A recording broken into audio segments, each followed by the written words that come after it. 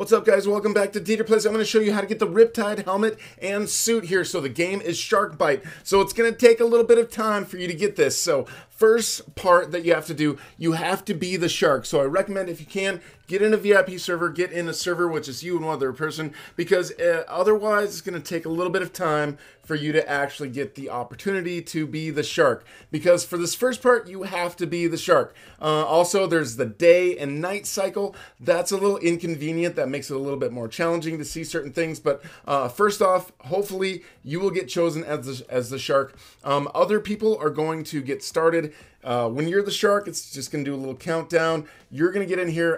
First thing you're going to have to do is there's these little buoys around the map. You have to find all 4 of them, and then after you hit all 4 of them, you get something called a supercharge, basically. So here I am the shark right now. So you can see off in the distance these little buoys in the corner. I recommend just kind of hit a buoy and then turn right or turn left.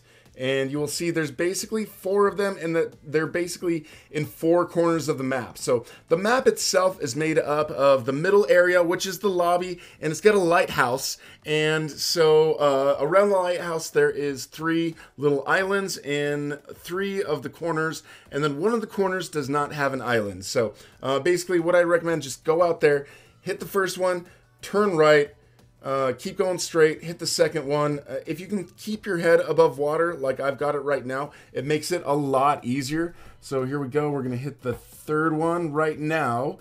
And then, of course, guys, this is going to be a lot easier if you've got the daytime, because there's the day and night cycle, and at nighttime, it's really, really difficult to see what you're doing. And then at the end, guys, there's going to be a big boss, and the boss is going to be a little bit of a challenge here too. So as you can see, it's turned nighttime, but we hit the last one, so we've got the super boost. Now, if we go to the middle, where the little lighthouse is in the middle, over here, there's going to be around the lighthouse, under the water, there's going to be a little spot that has green cracks in it, basically. Now, don't be confused with the spot where the shark comes out initially. There's like a little bit of treasure out there, and that right here, as you can see, that looks kind of red and yellow. Now, that's not what you're going for. That is not the right thing. You're looking for green. So come out and then go back in towards it. See this green? It's just right around the corner from that other stuff. Now, use the super boost and hit into that spot, and then you're going to find right here, it says it's Leonard. It looks to me like Little Nemo, but I guess Leonard, you know, sort of changes his look here and there throughout this whole process. But anyways, he says that he likes clean bubbles. He has some trash that is at the bottom of the ocean that he needs some of your help dealing with. He says as long as you can clear that trash out for him, it's all good. He's going to help you out. He's going to, you know, give you whatever you need, or a gem to get to the next part, which is what's going to happen. So basically, this is the first step. You have to get those buoys, get the super boost, hit him. Now here, the next part is in the lobby.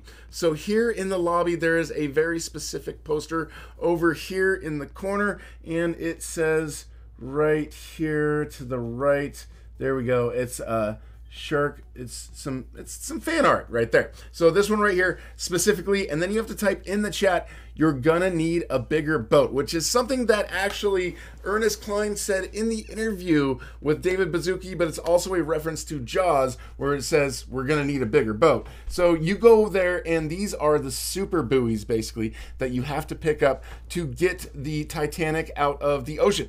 So now you have to come back in here. You don't want to be the shark. You want to be like a regular person. So hopefully the shark is not being like mean to you. But over here, this little island here with the two trees. If you go over here to the island, basically right under there is where you're going to find the Titanic. So there's a shipwrecked Titanic there under the water. Now, another thing that's going to help you to make this a little bit easier for you to see further distance is I recommend go to your settings here, and you can actually turn the graphics quality down. So if you turn the graphics quality down, it actually gives you the ability to see a little bit further ahead of you. So as you can see right here, like I can see a little bit further out, or at least sort of see silhouettes of the images of what I'm trying to see. Now this is going to take you a little bit of time because, guys, it's like, as you can see right here, we finally found this the Titanic, but it might take you a little bit of time, a couple of tries. Try not to get too frustrated. But once I found it now, I've upped the graphics, so we're gonna go back over there. So it's right there, right ahead of me. But now that I've got the buoys, I can actually get this thing lifted up out of the water and I suppose take it to outer space. So there's one buoy right here. We're going to attach that. One over here, we're going to press E and we're going to attach that. Now in the back of the ship, there's also a couple of little hooks, and those little hooks is where we're going to attach the other little buoys, which are going to help this thing go a little bit further up into the air. So let's see, up here on the other side, see these little hooks right here on the side. You see that hook? So go up to that, and that's where you want to attach one of the buoys. So we've got that one attached now. There's one right on the other side. It's basically symmetrical. Go over on the other side and attach it to this hook right here. Now you're gonna see a little cut scene here. So basically these buoys are magic buoys. They've got the power to pull the Titanic, I guess, fully, like 100% up in the air. So there we go. And you also get like the amazing music as a part of this whole cutscene. And hopefully you guys do it on time. If you guys only put like 2 of the buoys and the time runs out, you're gonna have to go back out there and put the other 2 buoys down. Fortunately, most of this stuff saves. If you hit like, if you get Nemo, you don't have to come back in the game and start from the very beginning. You can load into another server and you can come back and you'll be okay. So now that we have done that, we're gonna go and we're gonna talk to Nemo again, or actually Leonard, I guess is his name. But it says, here you go, you did it. Here's a gift for your trouble. It has magical properties, but it needs an energy source. So we have the diamond right here. Now the energy source for this thing is the sun. So I tried doing this whole next part in a VIP server and it did not work for me. If it was just me, myself and I by my lonesome in a VIP server, I could come out here and I could look at the sun to my heart's content, and it did not work. So I recommend for this part, make sure you go into a public server and then come out here to the top in the lobby. Make sure you're spectating, otherwise it's going to just put you into the game. Find this little telescope right here. Shark has been released, but it doesn't matter. You are in a server with more than 3 people, so you are spectating, so it's no big deal. So right here, you want to press the E button basically in order to do that. So I recommend just scroll all the way to the right. You're going to see basically the building that you're standing right next to. There we go. There's the balcony. There's the balcony. All right. There's the part of the lighthouse that you're standing next to. So just up from there. So you're going to get to that point. You're going to go up.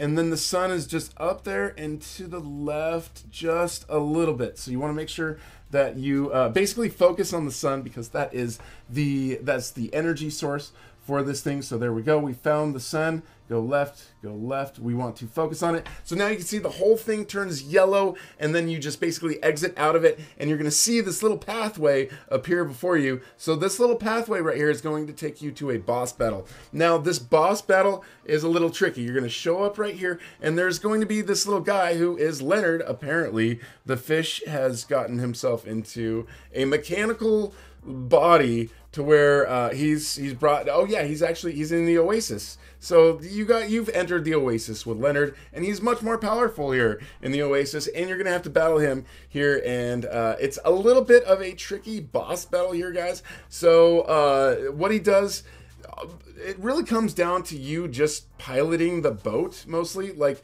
he comes out with this big red thing that spins around, and that red thing, if you get hit once, basically it's over. Like right there, boom, you know, you cannot pilot the boat anymore. You are dead, you are toast. You might as well reset. So this is a really tricky boss battle, guys. It's gonna take a little bit of time.